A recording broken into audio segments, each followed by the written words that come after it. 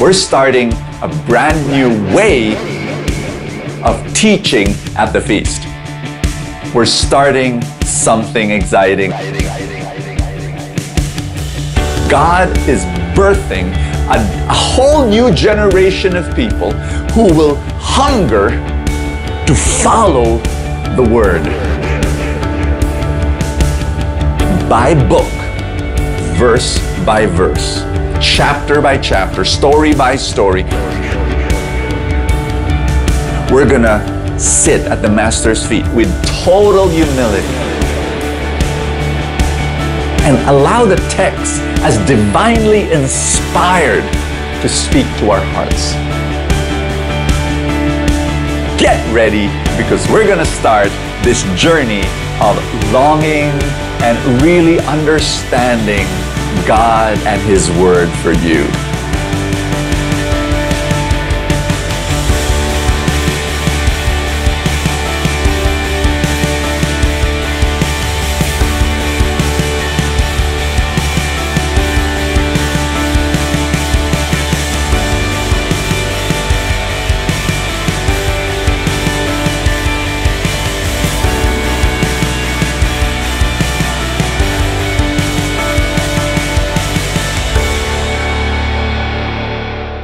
I know that you guys are excited for a word from God today. So without further ado, let's say our favorite family prayer here at the feast as we come. In the name of the Father, and of the Son, and of the Holy Spirit. Amen. Everybody lift your hands towards the air and then say this with me. Today I receive all of God's love for me. Today I open myself to the unbounded, limitless, overflowing abundance of God's universe. Today I open myself to God's blessings, healing, and miracles. Today I open myself to God's Word so that I become more like Jesus every day. Today I proclaim that I'm God's beloved, I am God's servant, and I am God's powerful champion. And because I am blessed, I am blessing the world. In Jesus' name, amen. All right, everyone, to give the utmost love, honor, and respect that only God deserves. Can you do this? Can you lift one hand towards the heavens? And then everybody lift your voices as we sing.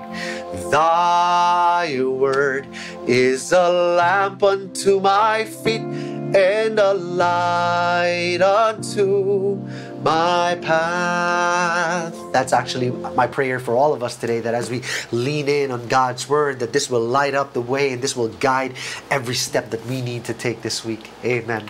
We are in talk 9, all right? This is actually the last talk of the series, Miracles and More. That's right, I know, gone too soon, right?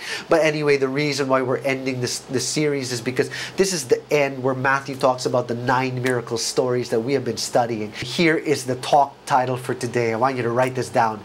Make me whole. Before we study and read the Word of God, let me first explain how we got here. Okay, these are for people who might be joining us for the first time, so we're going to give you a chance to catch up. And just in case you don't know this, all right, we have been studying the entire Gospel of Matthew for an entire year now. All right, an entire Gospel, verse by verse, line by line, sentence by sentence, chapter after chapter, and it has been enriching our lives. I hope that you agree with me on that one. And so this is your recap, okay? From chapter 5 to 7, in the book of Matthew, we saw how Jesus describes the kingdom, right? Remember how he preached on the Sermon on the Mount? Jesus was saying that he was building this new kingdom like no other. And then from chapter 8 to 9, we saw how Jesus displayed the kingdom. How? Through 9 miracle stories, right? That Matthew said. And then from chapter 10, right? We're actually on the tail end of chapter 9, heading towards chapter 10. We're going to see and study today how Jesus delegates the kingdom. Where? To His apostles, to His disciples. So today we're going to talk about the power of delegation. Delegation is a powerful thing, and I hope that you will be able to see this after the talk, okay? Because you see, Jesus performed miracles, yes? But He didn't do it to feed His ego. No, Jesus was not making a one-man superhero movie. No, Jesus was actually making and building His own Avengers team. Jesus had no interest in being the only superhero in the universe where everybody runs to Him, whenever they need rescuing. No, Jesus was raising a team of superheroes. And guess what? You're one of them. You're one of those people that Jesus needs to rescue other people. That's why our big message for today, this is a declaration, okay? Here it is. God's love flows through me. Amen. God's love flows through all of us right now. So throughout the talk, here's what we're going to do. We're going to ask you to make 7 powerful faith declarations. All right? Are you guys ready? All right. Here's the first one. I'm a shepherd. Hallelujah. I want you to now turn your Bibles to the last part of Matthew chapter 9. We're about to end the chapter and we're going to jump into a new one shortly after. Okay, so turn to Matthew chapter 9 verse 35. And it says right here that Jesus traveled through all the towns and villages of that area, teaching in the synagogues and announcing the good news about the kingdom. And he healed every kind of disease and illness. And then verse 36, when he saw the crowds, he had compassion on them because they were confused and helpless like sheep without a shepherd. Let me explain this, all right? In the original Greek language, when they wrote this, all right, they actually didn't have a word that could describe what Jesus felt at that time. The Greek word that they used was this, all right? I'll try to pronounce this as best as I can. It says splagnistes. Splagnistes, all right? You can Google that. It simply means being moved to your bowels. Why bowels? Because it's short of saying that you are being moved to the deepest, innermost part of your being. In fact, the word compassion doesn't even fully express it, you know, but it's the closest word in the English language that could describe what Jesus felt at that time. That's why this is not your usual type of compassion where, you know, you one day you see an ad about starving African children and then you're like, oy, kawawa naman sila. But then 30 seconds later, you're eating ice cream and then you're adding items into your Lazada cart. No, that's not the kind of compassion that this is. It's the authentic, genuine kind of compassion where Jesus felt their pain and then he had pity on them. Why? Because he loved them. And you know what? This is good news for you and me. Because I want you to know that Jesus feels your pain. And the reason why Jesus feels your pain is because he loves you. That's right. He simply loves you. And I love this verse because it simply shows us the compassion of Jesus. Knowing that he was not blind or, you know, thick-skinned or dense. In other words, he was not insensitive like some people. God knows how you feel. Amen to that. But what is compassion anyway? Here's a definition, all right? Compassion is actually passion plus action. That's one of the ways that you'll know that your compassion is real. How? If it moves you into action. Because without action, you know, compassion is not real. For compassion to be real, it must move you into action. That's why Jesus, he felt the pain of the people. And what happened? He was moved by it. All right? It moved Jesus to do something. So how did it move Jesus? Jesus simply looks at the crowd and then he says they were like sheep without a shepherd. So Jesus was moved to give them a shepherd. And his ultimate solution was not actually to give them one shepherd. Yes, he was the one true shepherd. But here's what he did. He multiplied himself. That was his solution because he knew that a time will come when Jesus would need to go back to the Father. So Jesus had to multiply himself. He wanted to raise other shepherds like him. You see, my dear friends, everyone can have a leader. We have a bounty of leaders in this world. But here's the thing, not everybody can have a shepherd. There's a rarity in shepherds nowadays, so God is calling you to be one of his shepherds. Amen. Next faith declaration, I am God's co-worker. Jesus says this in verse 37, all right? Let's go back. He says that the harvest is great, but the workers are few. Let me explain, okay? A harvest is a good thing, yes? But a harvest without workers, you know, it's just plain wasteful, right? Why? Because no matter how much harvest you have, if you don't have the laborers or the workers to reap the bounty, it'll just go to waste, right? I remember our old neighbor's duhat tree that was sitting in their backyard, you know? Every single year, I tell you, how many of you like duhat? Raise your hand. You've ever seen a duhat tree? It is so fruitful, right? So every year, this tree would produce so much fruits. But here's the problem. None of them in their family liked duhat. So what happened? the fruits, they just fell into the ground. It became a complete waste. Here's the truth. The potential of every harvest will just go to waste if there are no laborers to yield them. Because without harvesters, there will be no harvesting. So where can God find His workers? Where can God find harvesters? Look in the mirror. All right? It's not an accident that you are listening to this message today. God needs harvesters, and God is calling you to be one of them. So say this faith declaration with me one more time. I am God's co-worker. Amen. Here's the third faith declaration, all right? Write this down. This is God's project. Let me explain. If you actually study the early years of the ministry of Jesus, the first thing that He did was not to pre-select His disciples. No. It wasn't to choose Simon, Peter. It wasn't to choose Andrew, James, John. No. That was actually the third on His list. Okay? Jesus did not put up a wanted disciples ad in FB. No. Looking for them was the third thing that He did. The first thing that He did was to pray. That's right. And then the second thing that He did was to ask us to pray. It says it right here, actually, in verse 38, where Jesus says, "So pray to the Lord who is in charge of the harvest. Ask Him to send more workers into His fields." Amen. I love this because it simply says that the Lord is in charge of the harvest. So in essence, all this is the Lord's work. This is the Lord's business. This is the Lord's project. So whenever you get overwhelmed in ministry, whenever some things are just not working out like you wanted to, like for example, some people are not accepting your invite to your feast watch party. Some people are no longer attending your feast night, but you keep on trying. Always remember this, all right? You are not building it alone. God is building it with you because it's His kingdom. It's His project. It's His. That releases us from all this tension, right? So one more time, everybody type this down. This is God's project. Amen. Amen. This is just the word part, everybody. I'm going to pass you on next to Brother Bo. Let's just end properly by singing one more time, everybody, in honor of God's word as we close. Thy word is a lamp unto my feet and a light unto my path. One more time, everybody. Our big message is God's love flows through me. Hi, everybody. I am so happy that we have this time together. I want to dive right in and ask you this big question. Are you ready? Why do you go to church on a Sunday? And yeah, you. Why? A lot of people will answer to receive blessings from God, right?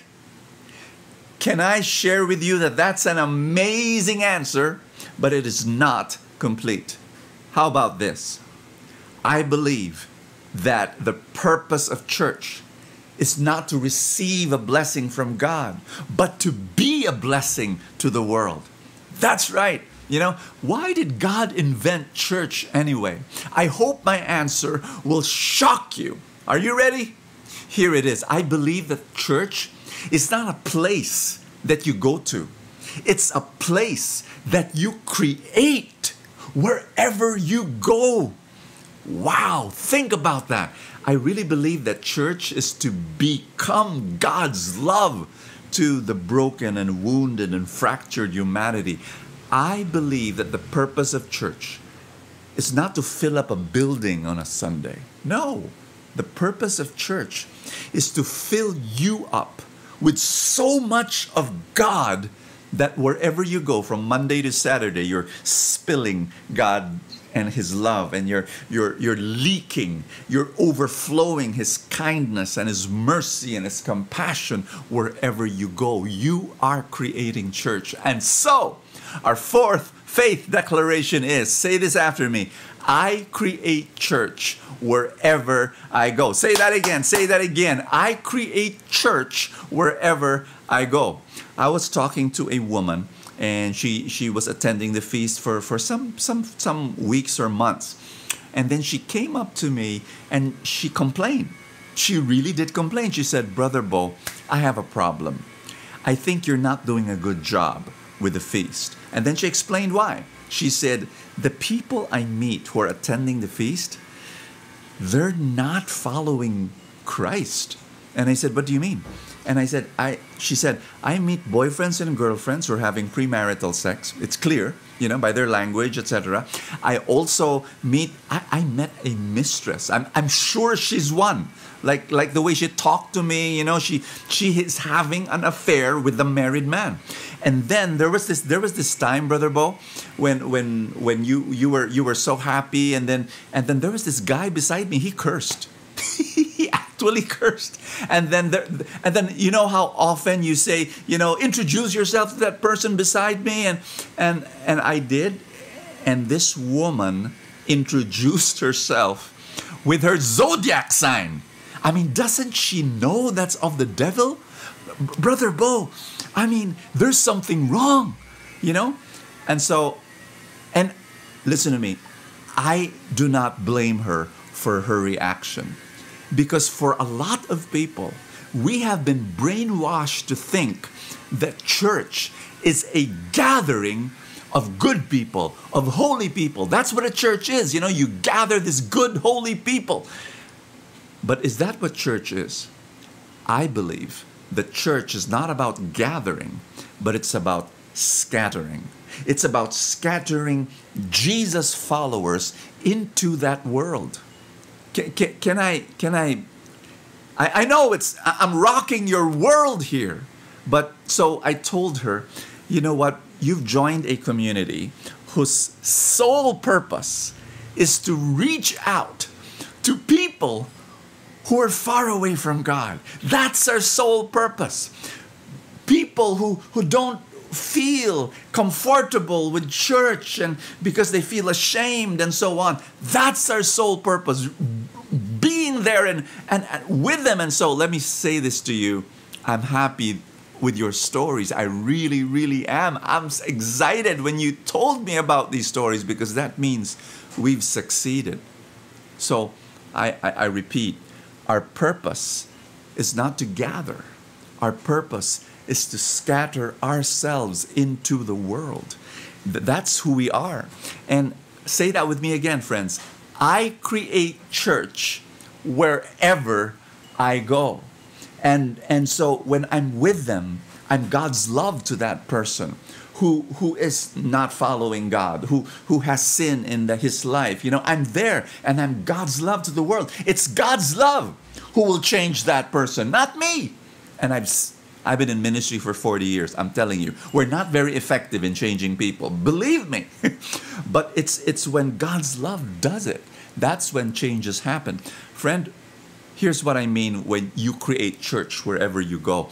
I'm inviting you to think of one person. Now listen to me. For a lot of people, it's all about what's church? Oh, church is attending. Church is like now online. It's watching this video. Oh, okay, what's Bo's preaching? Oh, let me sing a few songs. Let me worship. Oh, let's go to mass. That's what we are, and we should continue doing that. But that's an incomplete answer. Church is this. Think of one person that needs God in your life. An office mate, someone you met at the gym, one person, maybe two, maybe three, maybe four, but it starts with one person. And then what you do is you say, hey, can we do something special? Why don't you and I, we either meet through Zoom or physically, like in the cafe of the office, or whatever, and a coffee shop, and then yes, with masks and so on.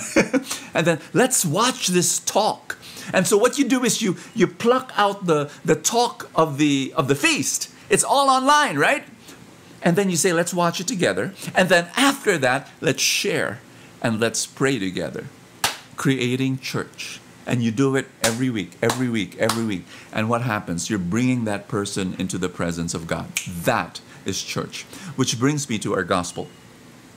In chapter 10, verse 1, it says, Jesus called his 12 disciples together and gave them authority to cast out evil spirits and to heal every kind of disease and illness.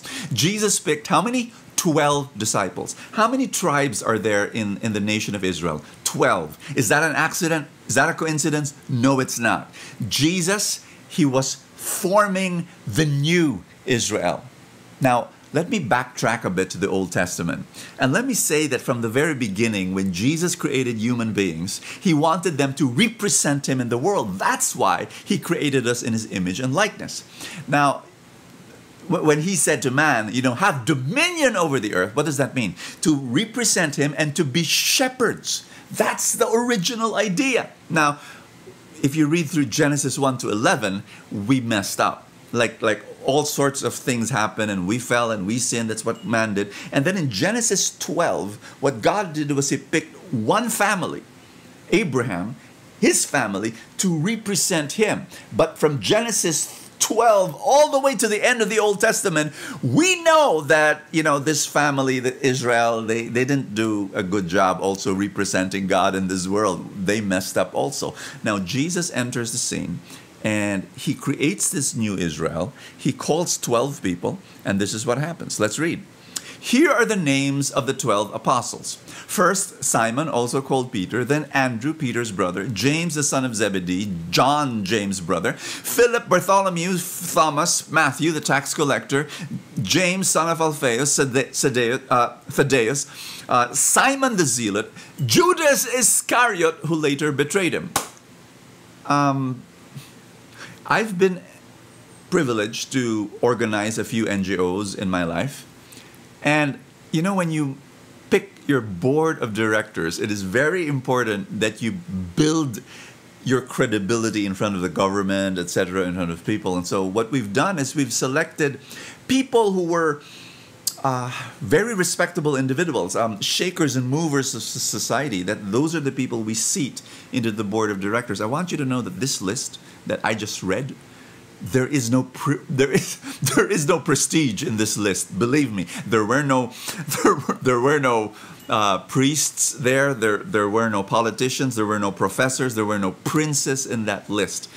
For crying out loud, these were uneducated blokes. A number of them were smelly fishermen, and the most educated guy was Matthew, the tax collector, who was also the most despicable in the eyes of the Jews. He was called the scum of the earth, according to the Pharisees. And then, of course, there was Judas. Why would Jesus pick Judas? I mean, hello, why not pick someone else? But you see, it's when you read this list, my first reaction when I read this list was, Jesus was not a very good picker. No, he picked wrong, especially if you think of Judas.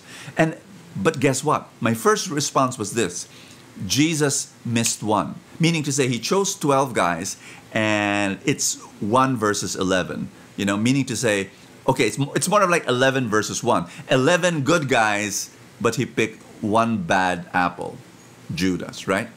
But then when I dug deeper into the Gospels, I was wrong. I was absolutely wrong. It was 1 verses 11. If you read through the Gospels, 11 of them became traitors.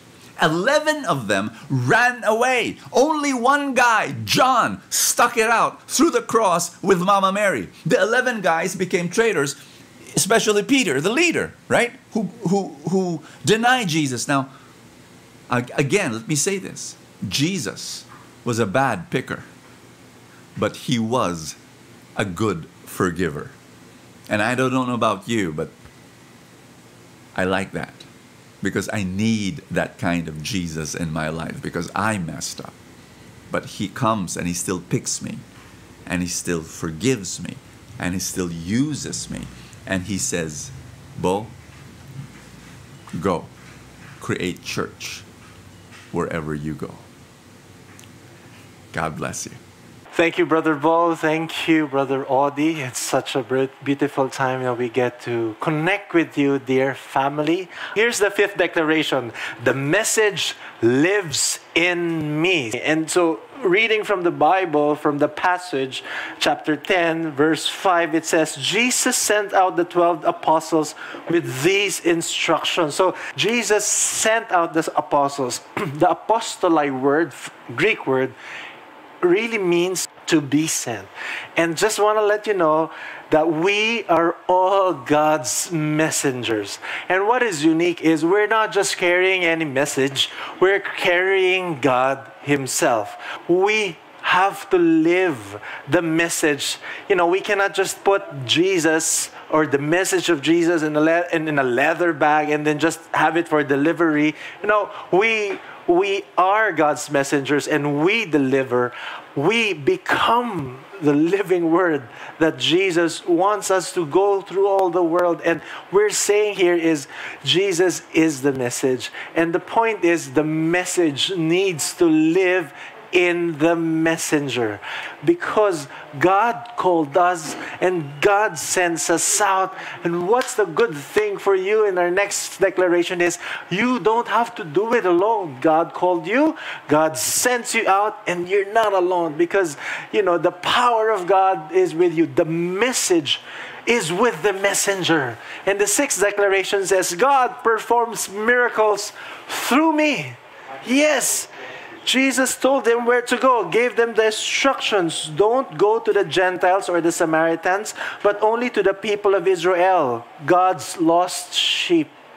This is not a matter of prejudice, but of progression. Take a look at this. When God blessed Abraham, He did not just want to bless Abraham and his family. He wanted to bless the world through Abraham. And the goal is not to hoard the blessings, but the goal is we become so blessed, become so loved, we become so full that we are meant to give it away. Are you ready?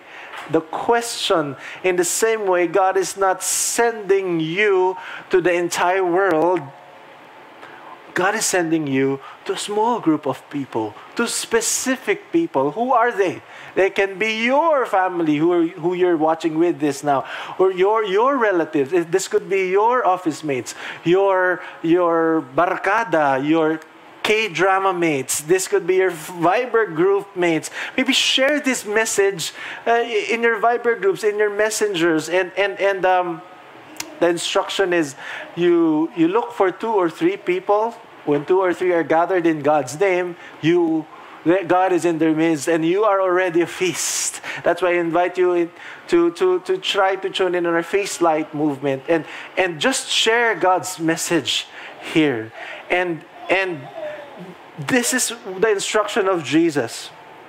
After calling them by name and after giving them the instructions, He said, "Go and announce to them that the kingdom of heaven is near. Heal the sick, raise the dead, cure those with leprosy, and cast out demons." Can God's miracles really flow through us? Yes, definitely.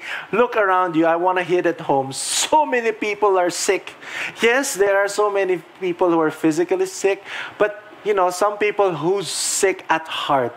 And because of their sick emotions, they're sick in their mental health. That's why they become physically sick. Spiritual sickness leads to physical sickness as well, because we are a whole person. The good news is Jesus is making us whole again, and we become those broken vessels where God can flow blessings to other people that is overflowing from us.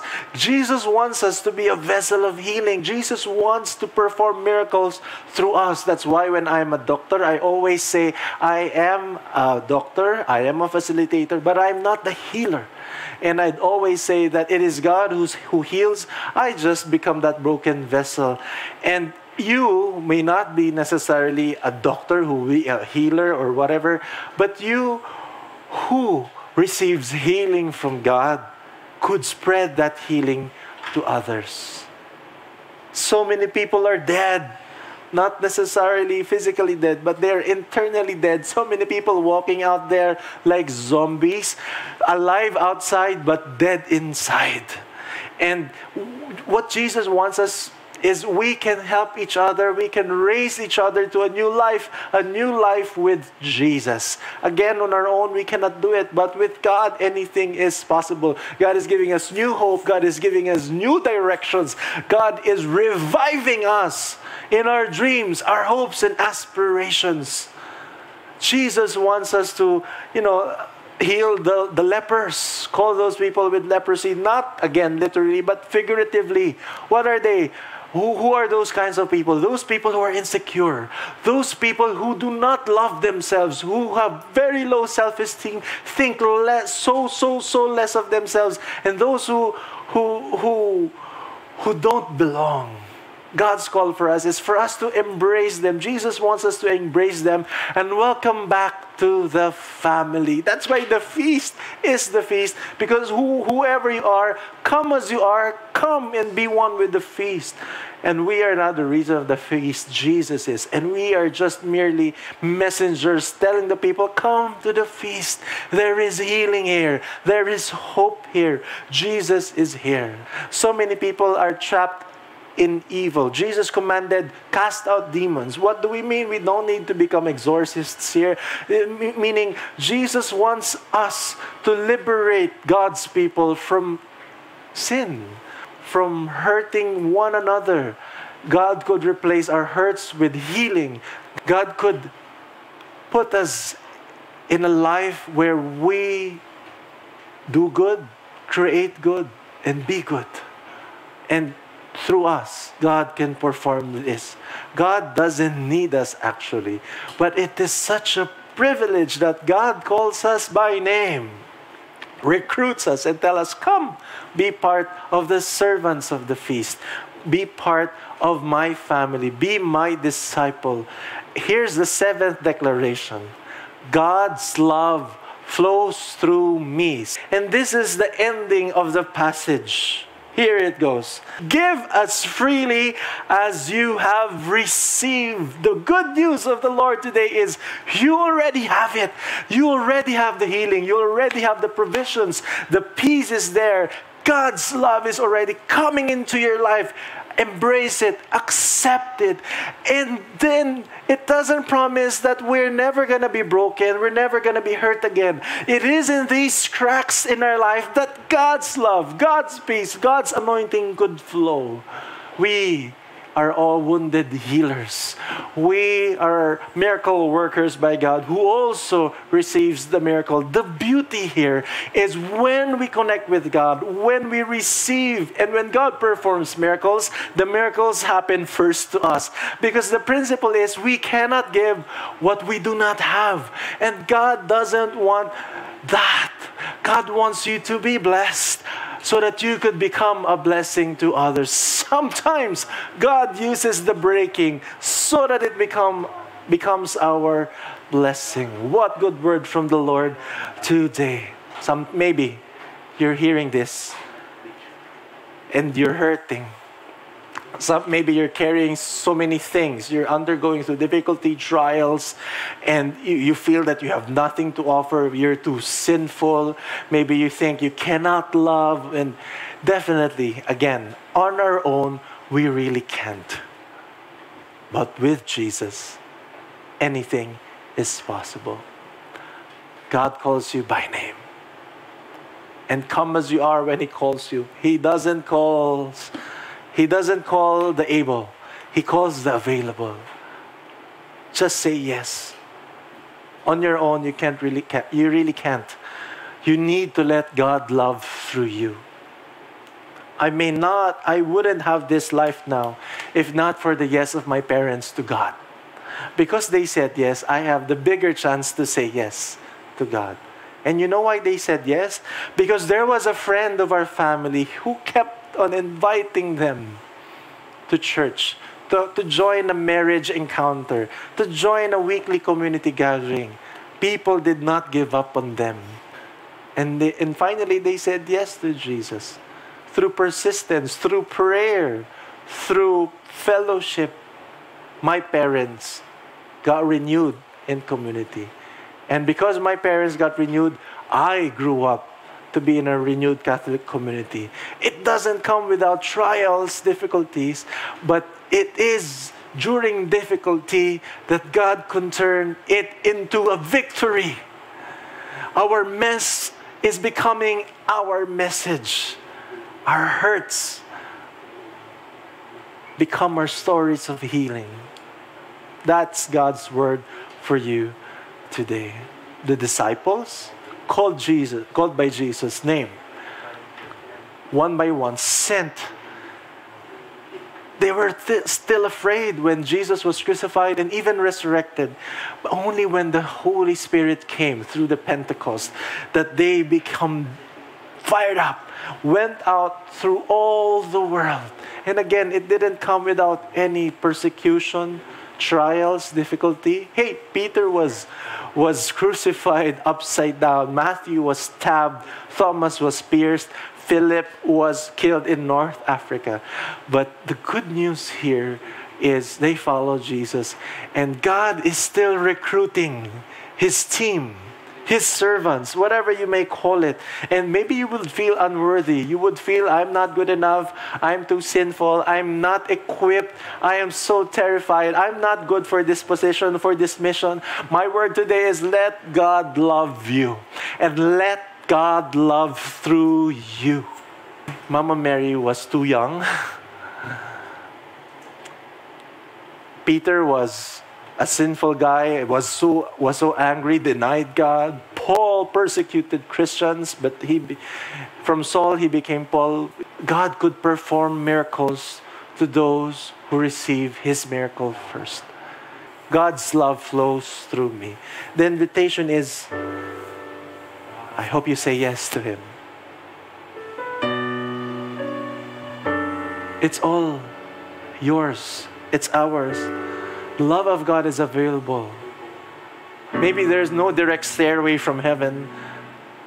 But if you look beside you, your husband, your wife, your kids, your mother, your brother, your sister, your friend, your office mate, you could become God's love for people today. So we're going to end like this, on a small scaled down note. Hey, we cannot give what we do not have. We cannot fill a cup if our cup is not filled first. And the only way is when we allow God to fill us up. So our prayer today, Lord, come into our hearts so that we could become your heart for the world. One person at a time. I want you to think of that. One person, one place, one colleague, one action that you can do. And as you're thinking about that, I invite you to allow God to love you. You are loved. No matter what you've been through, no matter what you did, God is calling you by name. If you are watching this right in this precise moment, live or even through replay, God is inviting you. God says to you, I love you no matter what. And I'm calling you as my child, as a servant, and go my child. Go to the world and be my heart.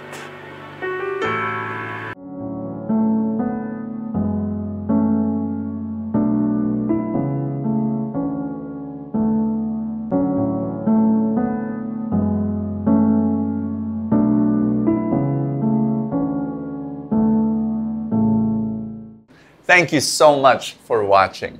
If you like this video, don't forget to click the like button and tell people and all your friends and family about the inspiration they can receive here.